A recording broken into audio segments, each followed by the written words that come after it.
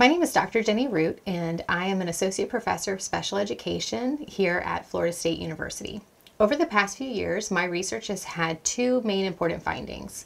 One is that students with autism and intellectual disability can learn to solve meaningful mathematics word problems, and that video-based supports are effective in helping them learn and to check their work. All of this research has been done through funding from the Organization for Autism Research, FSU Council on Research Creativity, and the College of Education Dean Circle. These were all important first steps, but now we need to know, can teachers implement these strategies in their classroom versus researchers? So with funding from the Institute for Education Sciences, I'm going to be investigating a curriculum called Math Scene Investigators that we're going to be developing to incorporate all of the effective strategies that we've found over the past few years.